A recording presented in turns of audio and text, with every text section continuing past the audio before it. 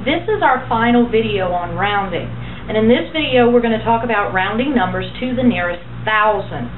All of the numbers that we're going to practice with will be 4-digit numbers. That's as far as third grade goes, is 4-digit numbers, so that's as far as we're actually going to take a look at. Next year, of course, in fourth grade they'll go up to 10,000s and 100,000s. There are some cases where we will look at 4-digit numbers that will round up to the 10,000s place, but we will not actually round any numbers that start off in the 10,000s. So let's review our poem that we use to help us round. Find your number, go right next door, 4 or less, let me rest. 5 or more, add 1 more. So let's take a look at a few examples, and then I'll give you some to try for yourself.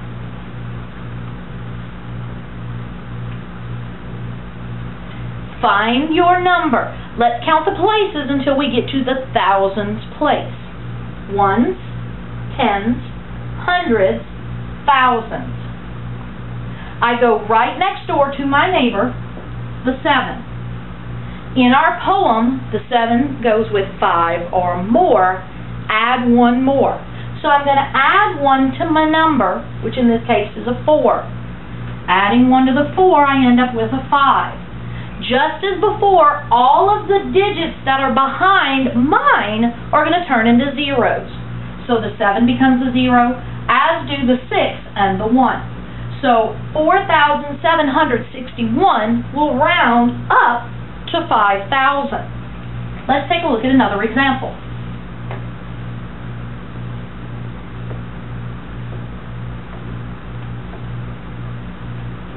The first step is to find our number by counting the places. Ones, tens, hundreds, thousands. I go right next door. The 1 is for the first line of the poem that tells me what to do. 4 or less, let me rest. So I'm going to leave the 5, my number, alone. And all of the other digits become zeros. Notice that I have 4 digits in my original number, and I also have 4 digits in the number that I rounded.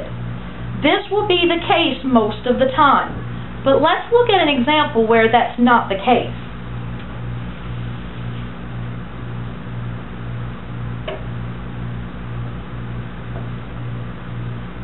Find your number, ones, tens, hundreds, thousands.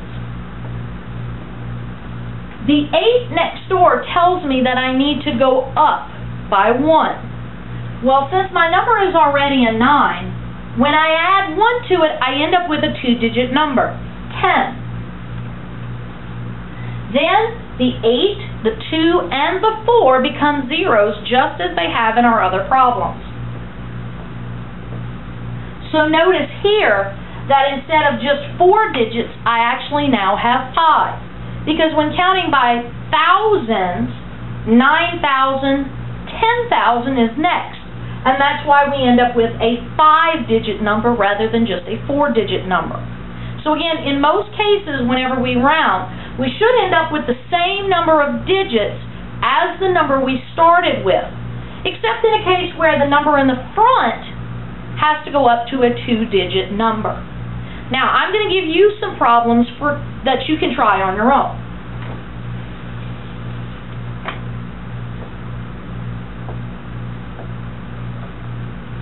$2,687 to the nearest thousand.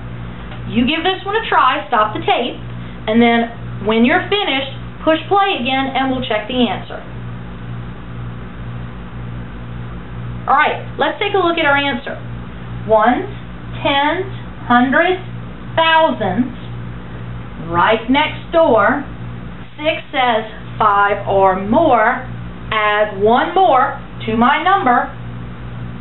So it's going to round up to 3,000. Here's another one for you to try.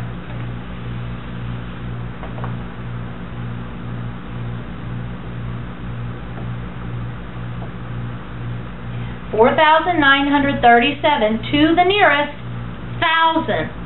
Stop the video, give it a try, and then push play again. Alright, let's check your second problem. Finding the number ones, tens, hundreds, thousands.